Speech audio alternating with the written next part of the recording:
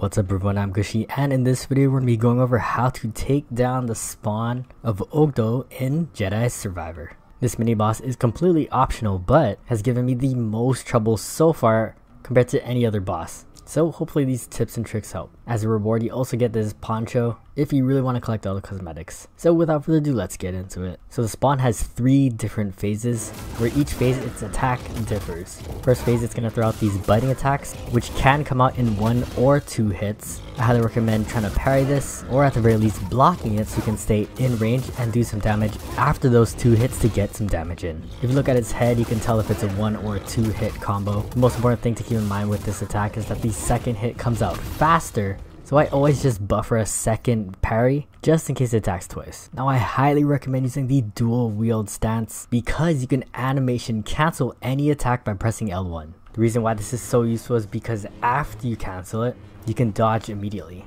Using the animation cancel is faster than waiting for your attack animation to finish and then dodging. And so with this technique, you can get 2 attacks in instead of 1 after the spawn does its normal attacks. Along with this attack, there's 3 red attacks that you have to dodge, but in different ways. One is this jumping one, where you can easily just jump away. It is an AoE attack, so you can't quick step it, you can dodge out of range, but jumping lets you get in closer and do a falling air attack. Second is this charge attack, which has crazy tracking and range, and the only way you can avoid it is if you jump to the side and time the peak of your jump when it lunges. After that, just do a falling air attack to get some hits in. However, the third red attack is the one that's going to give you the most problems, as it does come out the fastest, and this is its bite attack that you can easily dodge, but it's usually chained right after its normal bite attacks. So again, make sure you're using that animation cancel with the dual sabers so you can easily dodge this attack.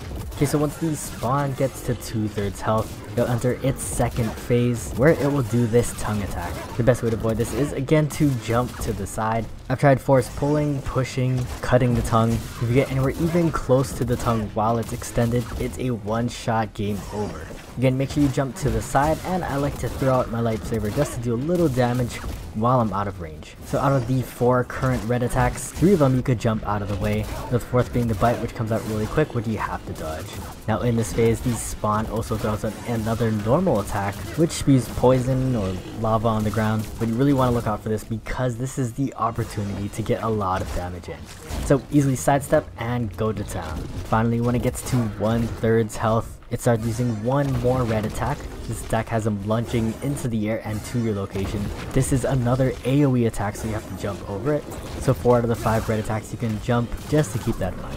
Now in this phase, this is where his normal biting attack changes. Now it could do 1, 2, or 4 chains of bites. And what I learned is that in this phase, I play a little bit more defensively, not going for attacks after he does his bite chain, as it's really hard to predict if it's 1, 2, or 4. So just wait for the other normal attack, where he throws up on the ground, and that will be your main time to get some damage in. Keep in mind that the spawn can chain 2 red attacks one after the other. I failed a couple of times because of this, so just something to keep out for. And with that, you should be able to defeat him. Now I have heard that you can cheese this boss if you get some of these enemies to drop into the pit while you safely remain on the top. I haven't tried it myself, but maybe if you guys are having a hard time, you can try this out. With that, I hope you guys found this video helpful. If you did, please drop a like and consider subscribing. And as always, thank you guys for watching. Hope to catch you in the next one, and GG.